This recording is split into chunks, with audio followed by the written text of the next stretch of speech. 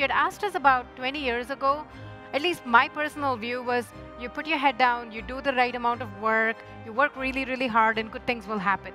That is not true. You have to be public. You have to put yourself out there. You have to talk about your ideas, your vision, what you see the future is going to look like, what problems you're going to solve.